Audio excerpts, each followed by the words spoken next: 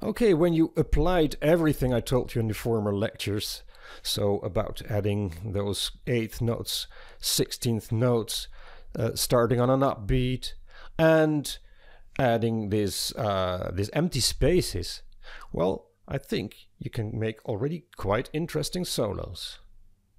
Now, perhaps that when you were practicing, you suddenly came up with some nice, catchy, short line.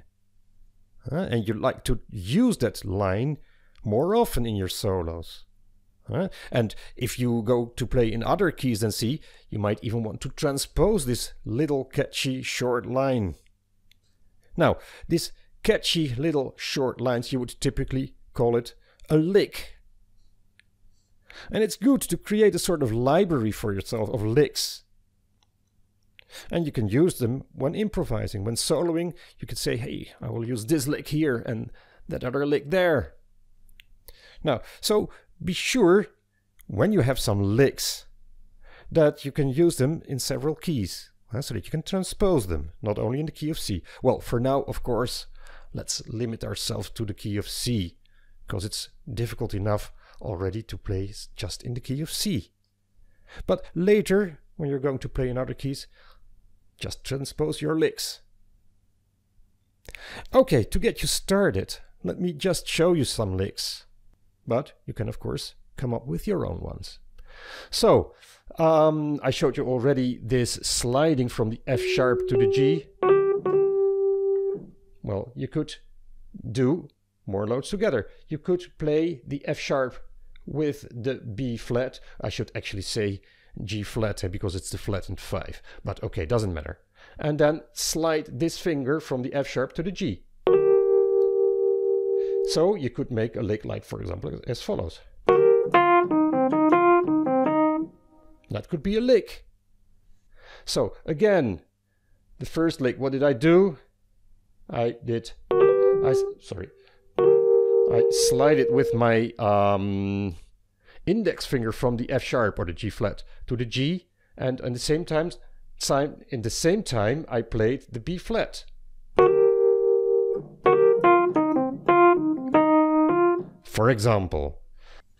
So another lick, a bit of the same, but you could use, so again this sliding from this F sharp or G flat to the G, and then on the C here. That could be a lick. So what did I do?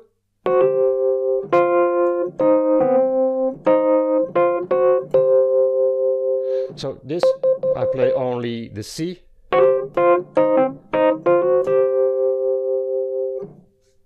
That could be a lick. A very simple but very efficient lick is this one. Just could be nice even a bit higher.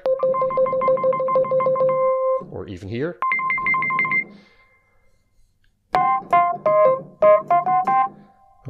You can play it on every octave you want. So come up with some licks. Try some things. You can use my licks to start with. There are so many licks you can come up with. You can have longer licks, you can have shorter licks. Try it out yourself. Let me play with the band and let me introduce just some licks to give you some ideas.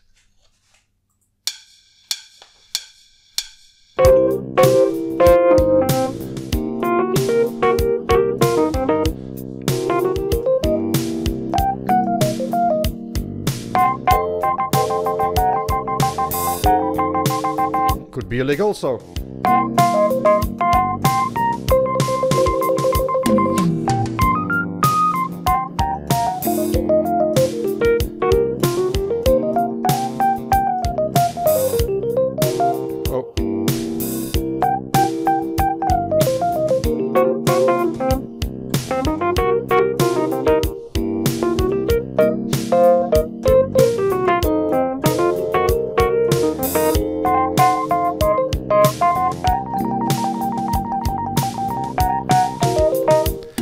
You see, there are a lot of possibilities. Just try and you will come up with some things.